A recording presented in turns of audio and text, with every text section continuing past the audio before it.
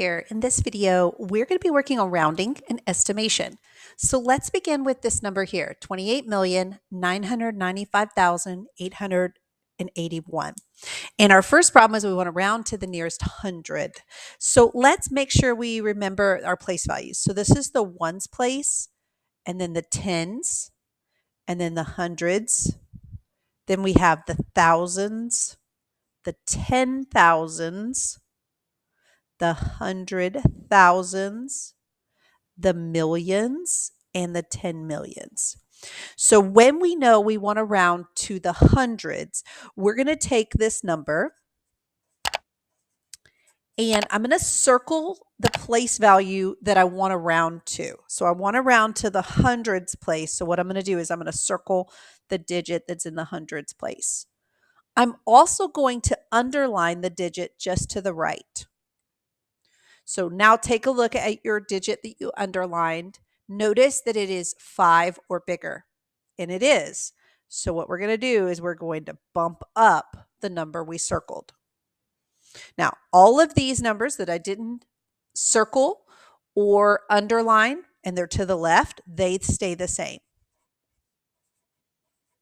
Remember, the digit that we are circling is going to get bumped up, so that becomes a 9, and all the digits to the right become zeros. So this is our final answer here, 28,995,900. Now let's do one more. Okay, we want to round same number, but we want to round to the 10,000s. So take our number, just like we did before, and we're going to circle the place value we want to round to. So we want to round to the 10,000s. So that's this number. And underline the digit just to the right. Notice that it is 5 or higher. So it's going to bump up this number.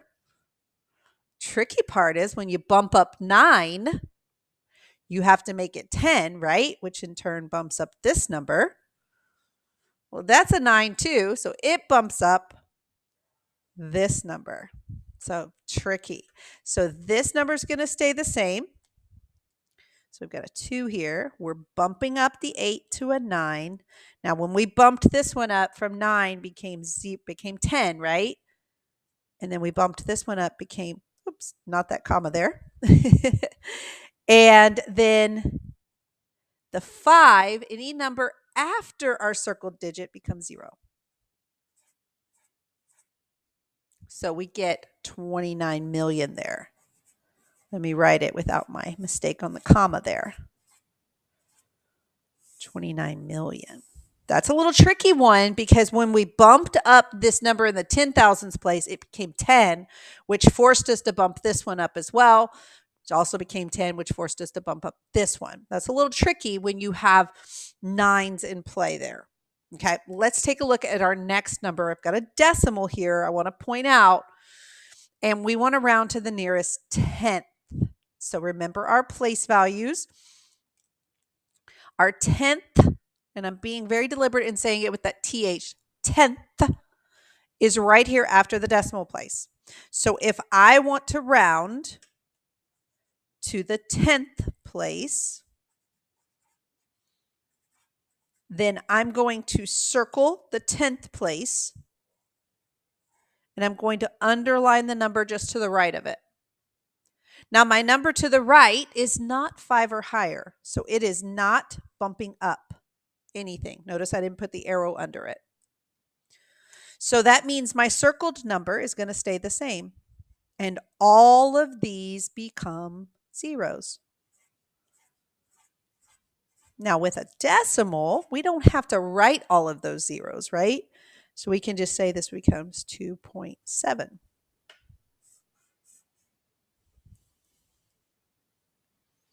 Okay, let's do one more. Take the same number, and we're going to round to the nearest 10,000th.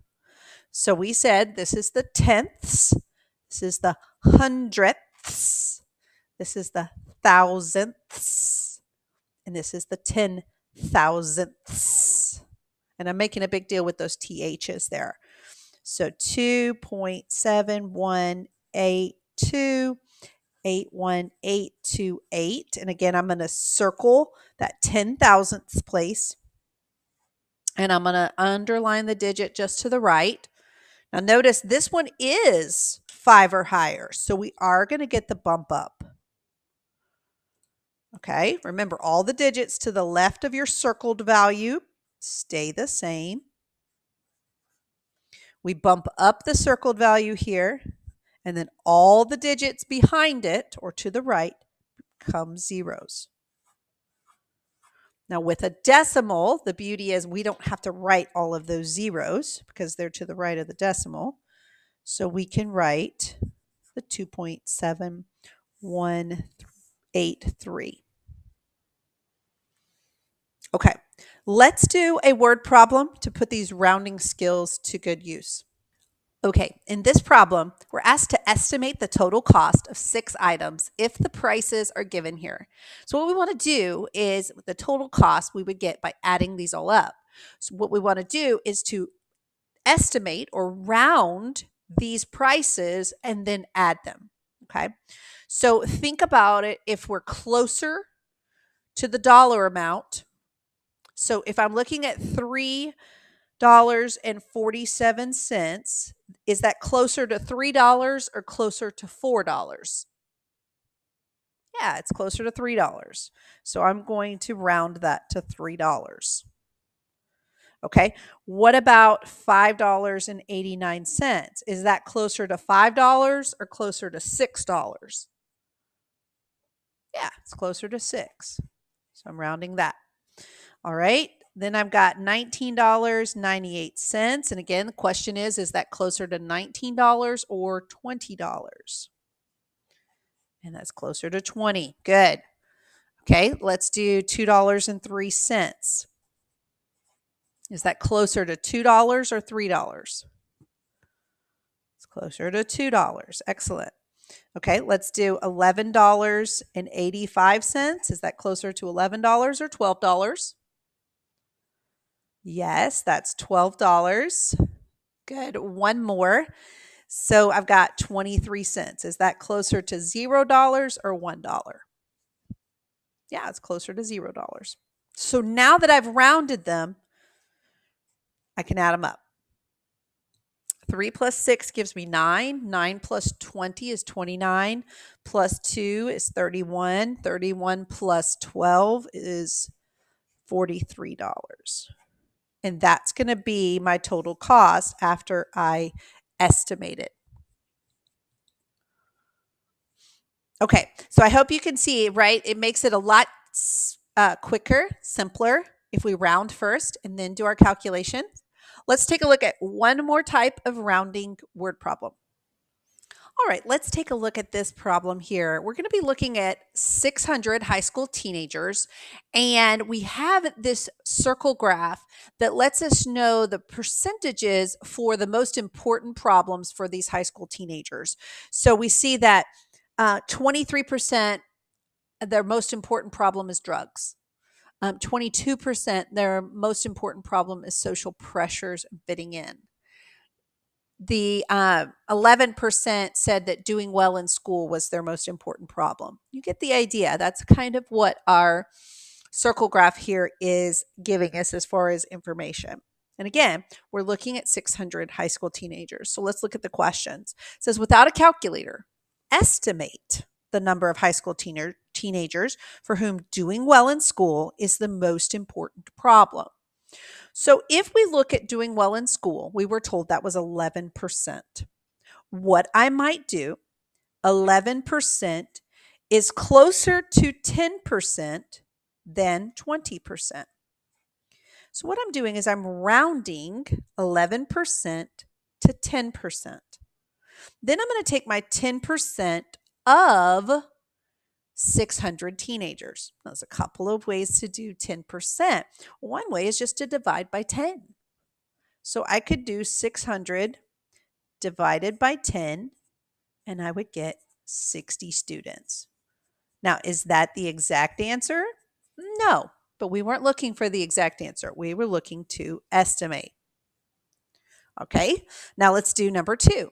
Without using a calculator, estimate the number of high school teenagers for whom social pressures and fitting in is the most important problem. So social pressures and fitting in was 22%. Now, again, 22% is closer to 20% than it is to 30%. So now I can take and find 20% of 600. Again, a couple of ways we can do this. 20% I could do as a decimal. However, I don't know if you know this trick, and I teach this sometimes, is it's kind of easy to find 10%. So if you want 20%, you can find 10% and just double it. Let me say that again. It's kind of easy to find 10%, right? Just divide by 10, it eliminates a 0. And then so to find 20%, you would just find your 10% and double it. So what I will do here is I'll take my 600 and I'll divide by 10. That will give me 10%. What I mean by that is I'm just eliminating the 0, right? But I don't want 10%. I want 20%. So now I'm going to just double that. And that gives me 120 students. And again, I did all of that without a calculator because I was able to round these percents to something that ended in a 0, which made it super easy for me to go find 10%. And then the second problem, I found 10% and simply doubled it. I hope these problems help you with the rounding. Also, I did the word problems because I find that's where our rounding becomes super beneficial. So let me know in the comments below if you'd like to see some more videos like this, or if you have questions. I'm happy to help. Bye for now.